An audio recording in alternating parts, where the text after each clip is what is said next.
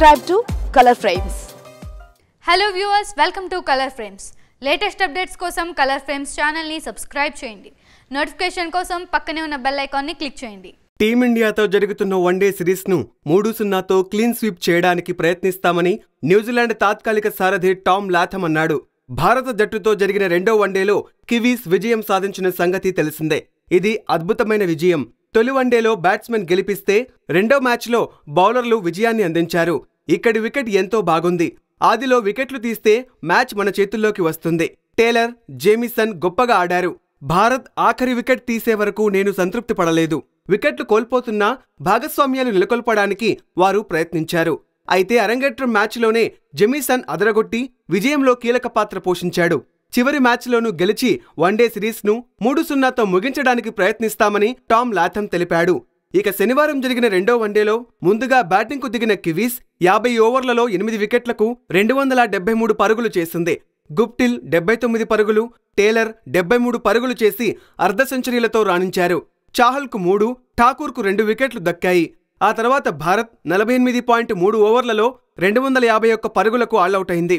జడేజా 73 బంతుల్లో 2 ఫోర్లు, 1 సిక్స్తో 55 పరుగులు, శ్రేయాస్ అయ్యర్ 57 బంతుల్లో 7 ఫోర్లు, 1 సిక్స్తో 52 పరుగులతో రాణించగా సైనీ 49 బంతుల్లో 5 ఫోర్లు, 2 సిక్స్లతో 45 పరుగులతో ఆకట్టుకున్నాడు. బెన్నెట్, సౌథీ, జేమిసన్, గ్రాండ్ హోమ్లకు 2 వికెట్లు దక్కాయి. 6 అడుగుల 8 అంగుళాల అరంగేట్ర పేసర్ జేమిసన్ సొంత మైదానంలో మ్యాన్ ఆఫ్ ది మ్యాచ్ గా నిలిచాడు.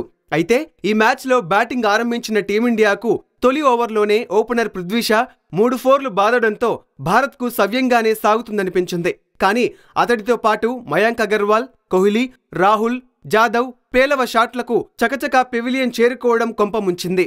ఈ సమయంలో శ్రేయాస్ అండగా నిలిచాడు. 56 బంతుల్లో అర్ధ సెంచరీ చేసిన అయ్యర్, బెన్నెట్ తక్కువ ఎత్తులో వేసిన బంతిని అనవసరంగా ఆడి కీపర్కు క్యాచ్ ఇచ్చాడు. అతను జడేజాతో కలిసి 6వ వికెట్కు 33 రన్స్ అందించాడు. అయితే కీలక బ్యాట్స్మెన్లంతా అవుటయ్యాక జడేజా బాధ్యత తీసుకున్నాడు. శార్దుల్ ఠాకూర్ త్వరగానే అవుట్ అయినా సైనీ రాకతో స్కోరు వేగం పెరిగింది. అంచనాలకు భిన్నంగా సైనీ ఎదురుదాడికి దిగడంతో మ్యాచ్ టర్న్ అయ్యేలా కనిపించింది. 40వ ఓవర్లో జడేజా సిక్సర్ బాదగా ఆ తర్వాత ఓవర్లో సైనీ కూడా బంతిని స్టాండ్లోకి పంపాడు. 44వ ఓవర్లో సైనీ హ్యాట్రిక్ ఫోర్లు కొట్టడంతో ఉత్కంఠ పెరిగింది. అయితే జేమిసన్ వేసిన ఓవర్లో రెండో బంతికి సిక్సర్ సాధించిన సైనీ భారీ షాట్ ఆడే క్రమంలో మరుసటి బంతికి బౌల్డ్ అయ్యాడు. భారత్కు చివరి 2 ఓవర్లలో 23 రన్స్ అవసరమవగా 49వ ఓవర్లోనే జడేజా అవుట్ అవడంతో ఓటమి తప్పలేదు. 3 వన్డేల సిరీస్లో భాగంగా ఆఖరి వన్డే మంగళవారం జరగనుంది. ఈ వీడియో గనుక మీకు నచ్చినట్లయితే ప్లీజ్ లైక్ చేయండి, షేర్ చేయండి, కామెంట్ చేయండి. Please subscribe colour frames. Colour frames కి సబ్స్క్రైబ్ చేయండి. Subscribe to Color Frames. Please subscribe to Color Frames. Subscribe to Color Frames. Colour frames కి సబ్స్క్రైబ్ చేయండి. Please subscribe Color Frames. Please subscribe to Color Frames.